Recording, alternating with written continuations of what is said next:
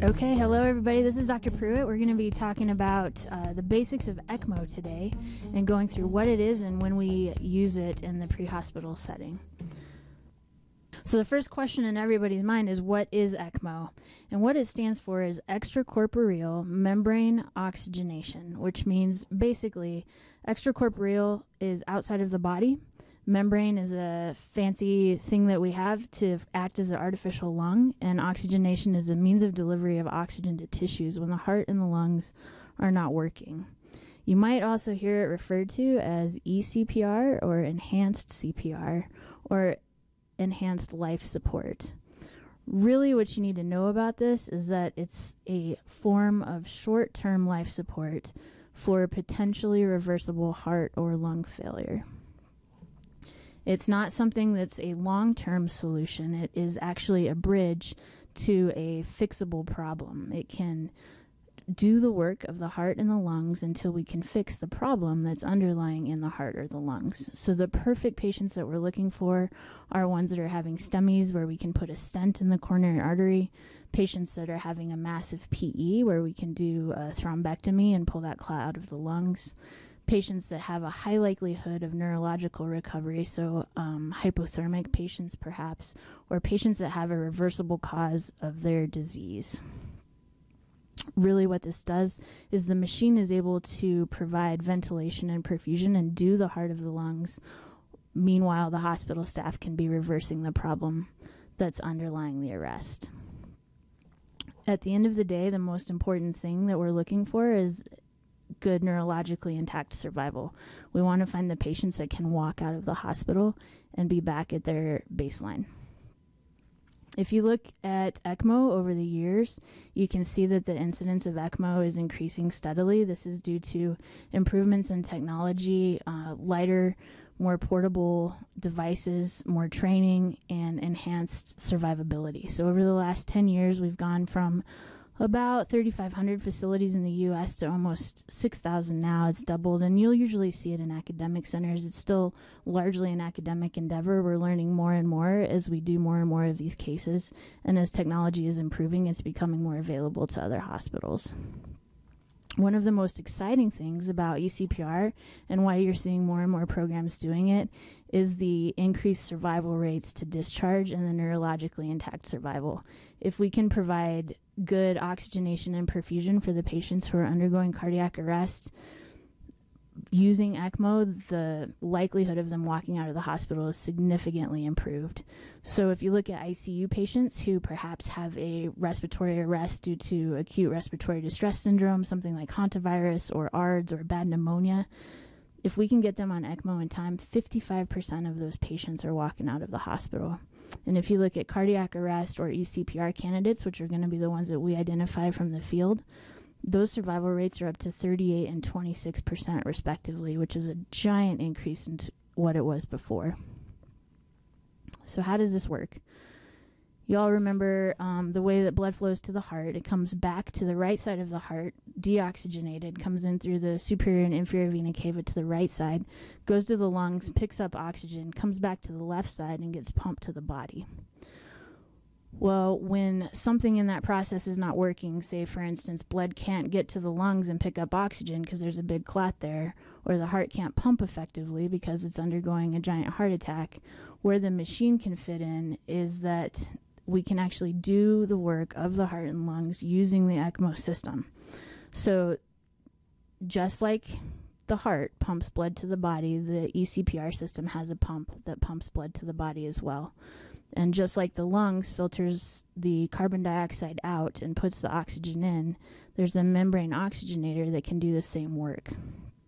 So basically what we have is a heart and lung bypass machine. Here's some pictures of what a pump looks like.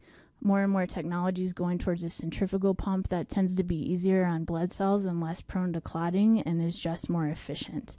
Very portable, pretty small, fairly lightweight. You can see the size of the cannulas there, which is able to pump a significant amount of blood volume per second. And here's a picture of an oxygenator. Again, doing the work of the lungs, taking the carbon dioxide out and putting oxygen in. This is what it looks like at a patient bedside. You can see the pump right there to the patient's left, and then you can also see the oxygenator, two very small components with very large amounts of blood flow doing the work of the heart and the lungs. This is what the console looks like, usually at the foot of the bed. As you're looking at this console, I realize it looks like a big apparatus, but really the machine that's doing the majority of the work, if you see that red ECMO basket on the left there, the little machine with the blue light to the right of it, that's essentially the pump. That's all you need to do the work of the heart and the lungs. And that's where you can adjust your flow rate, you can adjust your oxygenation, and set your parameters specific to what your patient is needing at the time.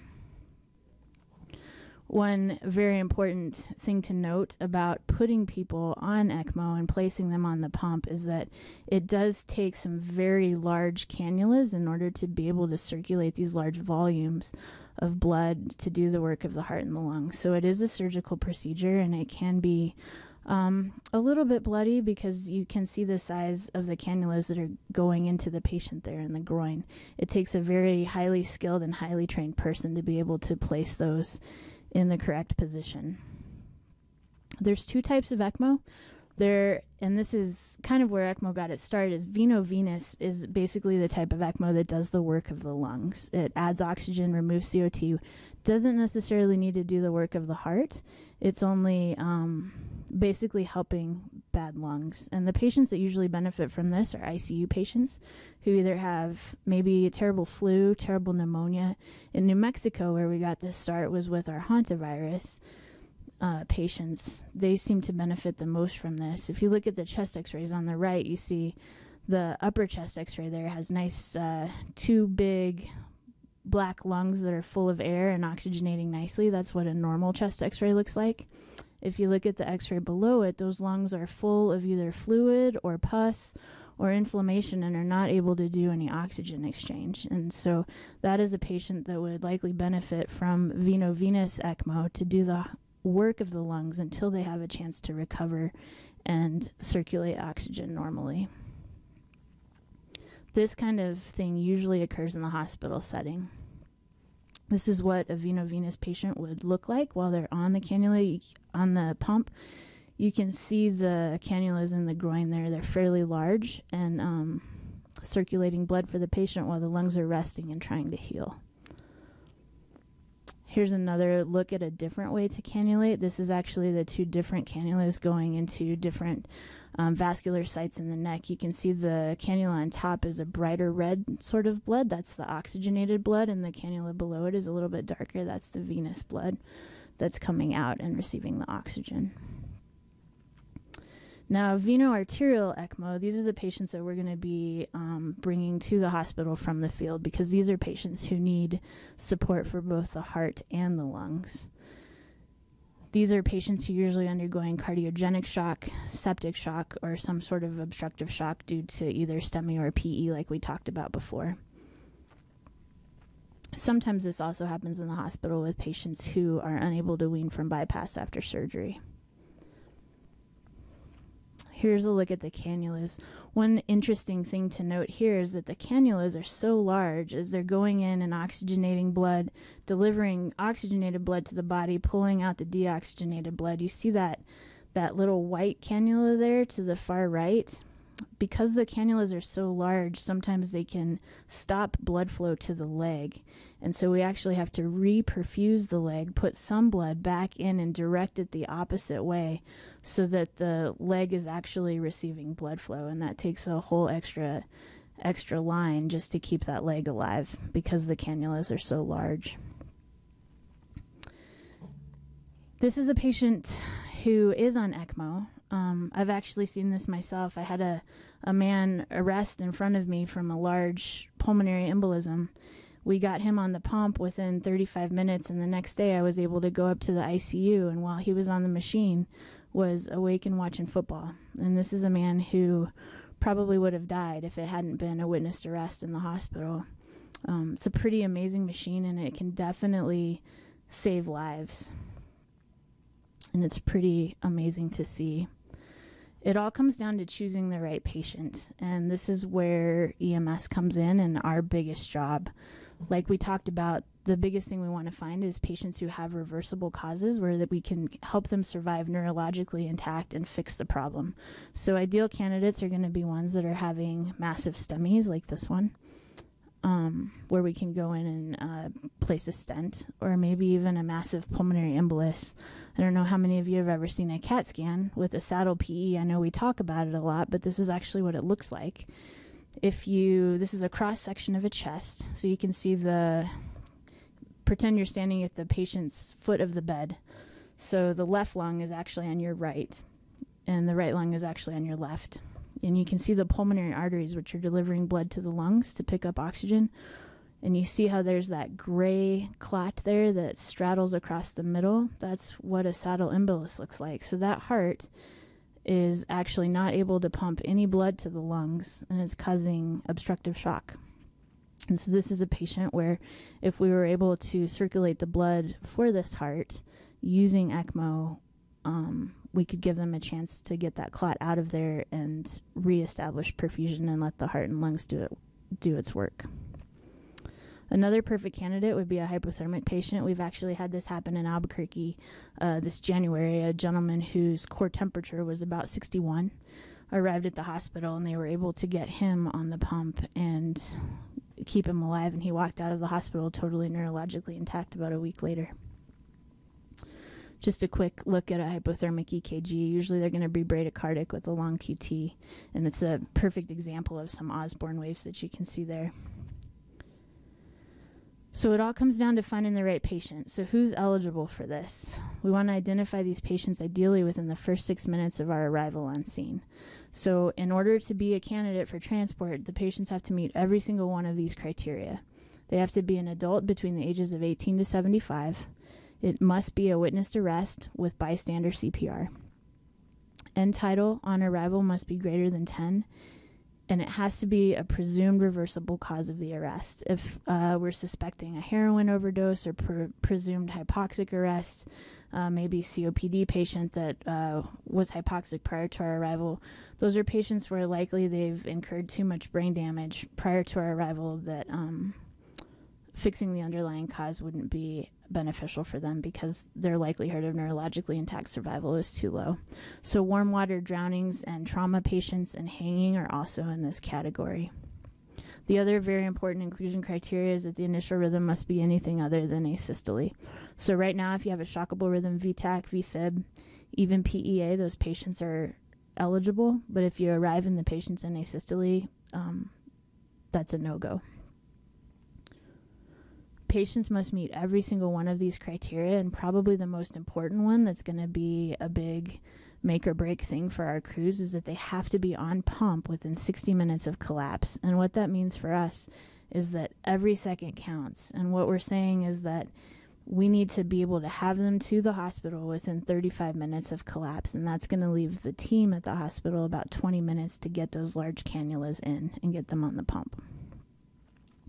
There's also patients that, even if they do meet inclusion criteria, they might have some of these exclusion criteria. And if patients have any of these, that means they're not eligible. So if they have poor underlying neurological status, perhaps a prior CVA with neurological deficits, a large amount of medical comorbidities like liver or kidney failure, ongoing malignancy, irreversible bleeding problems, you can see why that would be an issue. Morbid obesity, where maybe access to the groin would be incredibly difficult, or non-cardiac causes of arrest, like we mentioned, trauma or hanging or warm water, anything where you're suspecting a hypoxic arrest that led to a cardiac arrest, those patients are not candidates. Again, we mentioned, I know there's the ideal candidates for this are going to be our young 35, 45-year-olds who undergo cardiac arrest, and unfortunately a lot of those in our system are ones who we suspect heroin overdose, but heroin usually leads to a hypoxic arrest, and if we're suspecting that, then these patients are not candidates, unfortunately. Really what it comes down to is the patients who are going to have a neurologically intact survival. So there are complications that happen with ECMO. Patients can bleed, patients can clot. You saw those large cannulas in the groin. There can be nerve damage. There can be lack of blood flow to the limb. Sometimes there's infection. and or neurological injury. These are usually very small complications, and in the big picture of things, the benefit largely outweighs the risk. If you look at UNM, this is super exciting. On the left, you see ELSO. That's basically the national average of survival rates for ECPR candidates. You'll see the veno-venous, that's just the lungs, in the blue. The VA is the heart and the lung bypass, that's in red. And then the actual patients who are in cardiac arrest is the green bars. And if you look at UNMs overall, we're exceeding the national average pretty significantly in all three categories, and it's really exciting to see. But what this comes down to, again, like we're emphasizing, is selecting the right patients. And when we do, what we see is fantastic outcomes. So right now, UNM's been doing this for about 2.5 years, and 43% of our ECPR patients have been discharged neurologically intact, and compared to the national average of about 28. So it's pretty exciting, and our team there is doing a fantastic job. So if we want to talk about specifics for our system and how this is going to affect us, this is a quick peek at what the guideline might look like that's going to be released in July, once we've had the ability to get all crews in the systems trained to start to recognize these patients. For now, after you've received this training, what we're doing is giving you a quick cheat sheet of inclusion and exclusion criteria that's included in the Lucas device, so you can have there as a reference. And now that you've been trained, if you start to recognize these patients in the field and think you have someone who meets all the inclusion criteria and doesn't have any of the exclusion criteria, you'll have that checklist right there with you. And if it's before July, we're asking that you just call the 7-8 to confirm, so they can start to get things rolling on the hospital side. But these criteria will be available to you, and as soon as you're trained on this, if you recognize these patients, you're good to go. Right now, UNM is the only hospital that is doing this, so if you do find these candidates, that's the only destination where you can take them. And it's actually the only one in the state. So what you can expect if it is a normal cardiac arrest dispatch is that they're going to recognize these patients from the point of the phone call and notify you while you're en route to the scene that this could be a possible ECMO candidate based on the patient age, a witnessed arrest, and bystander CPR. It's going to be up to the rest of the crew to get there and confirm the other inclusion and exclusion criteria when they get to the scene. So while you're en route to the scene, it'll be incumbent on the officers to think about transport times to the hospital, possible downtime, how close you are, and if you can get the patient to the hospital within 35 minutes of collapse. Review those criteria that we've talked about and start to divide up on-scene actions so things go smoothly and everybody knows their role when they get onto the scene. What I'd like to see from the lead provider, ideally this would be the rescue lieutenant or the first on-scene paramedic, but it can also be the engine officer if they're first, because really the job of that lead officer is going to be to gather the patient history and run through the inclusion-exclusion checklist. So talk to the bystander, get the history, how long have they been down, did they get bystander CPR, confirm all the inclusion criteria, and then once you have done that, it'll be up to that officer to contact AAS base and just initiate an ECMO alert with more details to follow once you load the patient. What that'll do is get the hospital team mobilized. Much like a STEMI or stroke alert, there's a team that needs to come downstairs and be ready to receive the patient. So the sooner we can give them a heads up to get ready, the better it's going to be when the patient gets to the hospital. Meanwhile, while that first in officer is confirming the criteria, what we need from the engine crew and the rest of the team is to really focus on fantastic BLS. This is the most important piece, because this is what we know saves patients and really saves perfusion to the brain. So we want to see really good pit crew CPR, get the Lucas device on and the monitor on as quickly as you can. 2 of those big inclusion criteria are going to be the initial rhythm. So get that monitor on quickly, make sure it's not asystole. And then once you establish an airway, get that end tidal as well, because it needs to be greater than 10. So you're going to help that officer by getting the monitor on, getting the airway on, obtaining an end tidal, and thinking ahead and preparing for load and go if this is a patient that you think is gonna meet all the steps in the checklist. It's okay if some of our times, I know everybody's a little bit competitive with their code stat numbers. For these selected patients, we still want to do good BLS, but understanding that within those first 6 minutes there's going to be so much happening that those code stat numbers might take a little bit of a hit. That's okay. Really, we want to do this within the first 6 minutes and get them off the scene as quickly as we can while being efficient. I can't emphasize enough that good basic life support is the most important step for these patients. So we want to do fantastic CPR, early defibrillation if we can, manage that airway aggressively and efficiently with a good respiratory rate and good tidal volumes, and get that early epi on. Now the ultimate question is going to be, can you get to the UNM within 35 minutes of the initial collapse? You might be surprised, so don't be afraid to use Google Maps or some other device that can tell you what traffic is looking like, because I've seen patients get to the hospital in time from either Rescue 8 or even Rescue 22. So don't think that just because you're a little bit farther away, you can't make it. Now, once you've made the decision to transport, while you're en route, the things that you can do are manage that airway, like we mentioned, keep that respiratory rate between 8 and 10, give good tidal volumes, monitor that end tidal, get your IV and your IO access, and give your ACLS meds, whether that's epinephrine or lidocaine. And one thing that you can really do to help the hospital get ready for these patients is to expose their groin and get them ready for cannulation. So work on getting those clothes off, cutting them off, getting them exposed, so it'll be one less step for the hospital when they get there. Now, a big question that comes up is, how often are we going to be doing this? Because it's a big change to what we normally do. Actually, I don't think it's going to be that often. So more likely, maybe 1, maybe 2 patients a week in the whole system. Especially for the 9 echoes, that timeline is going to, I think, really be a limiting factor. So I think the patients we're going to see this most likely in are going to be our 31 deltas or our 6 deltas who code right in front of us. So we'll know that they have a witnessed arrest and immediate bystander CPR with good BLS. If you look at our numbers from February, just trying to project forward, we had 55 total cardiac arrests in that month. 23 of them were witnessed, but only 5 of them got bystander CPR. So right there, we're at only 5 for the entire month, and that's not counting distance from the hospital. So I really think it'll probably be 1 or fewer per week of the 9 echoes, but that's not taking into account the ones who do arrest right when we get there.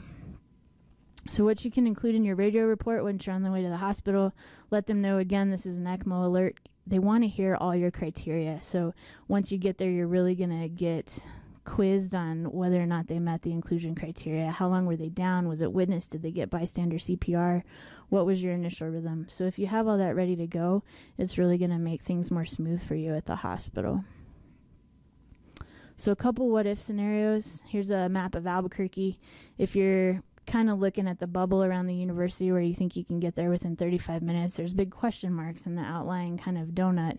Again, don't be afraid to use Google Maps to see what your timeline is going to be like. In the future, looking forward, there might actually be a capability for the team to come to the scene, and we're working on that right now logistically to figure out what that might look like. Ideally, that'll be able to be rolled out in July with the official guideline for the rest of the system as well. So what happens if they arrest in the back of the ambulance? These are the ones I actually think we're going to most commonly find are our best candidates. Just like normal, do your really good BLS and ACLS. Evaluate those criteria very quickly, and if they meet them and you're on your way to another hospital, I'll leave it up to the officer to consider diversion to UNM. And you can do that in conjunction with the family as well. If you do make the decision to go to UNM, make sure you're calling that ECMO alert and getting the team ready as fast as you can.